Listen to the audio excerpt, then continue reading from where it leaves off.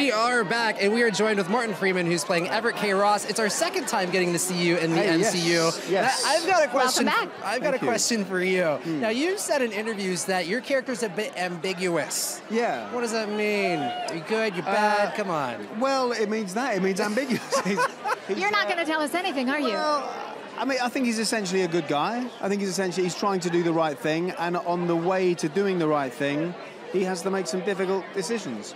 But I think we find he comes good in the end. Yeah. Now, we, of course, get to see you with Andy Serkis in this. I'm not going to tell what, no spoilers, but what was it like for you guys on set together? It was great. You know, I think I'm friends with Andy anyway. I know him from London. I've done The Hobbit with him, and yeah, he's delightful. He's really, really delightful. And any time working with Andy is a real pleasure, yeah. So your character, Everett K. Ross, really good at his job in the CIA, right? And what is it like for when he finds out that there's this hidden nation that he had no idea about? Oh, it's amazing for him. Yeah, I mean, it completely blows his mind, as hopefully it will the audience. He has no conception that this country exists, that this civilization exists.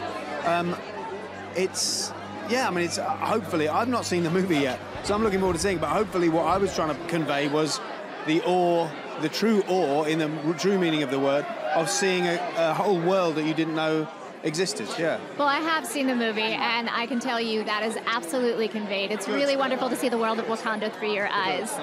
Now, there are a lot of other people here who want to try and pry secrets from you, so we've got to send you on your way. But thank you so much for stopping by and talking to the Marvel fans. And thank you, guys. Thank you. Congratulations. Thanks, man. Thanks.